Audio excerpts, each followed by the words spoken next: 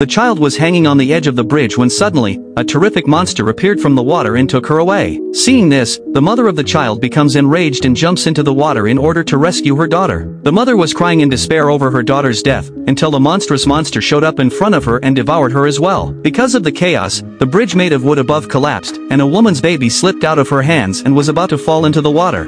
Then, out of nowhere, a man jumped to the other side of the bridge, saving the baby falling into the sea. However, the monster was not willing to give up. It used its tail to exert force and attempted to pull the child towards itself. Seeing this, the man uses his intellectual ability to pull down the man hanging above. But the monster seemed to be wiser than them. It smashed the bridge with force, which leads the baby to fall into the water.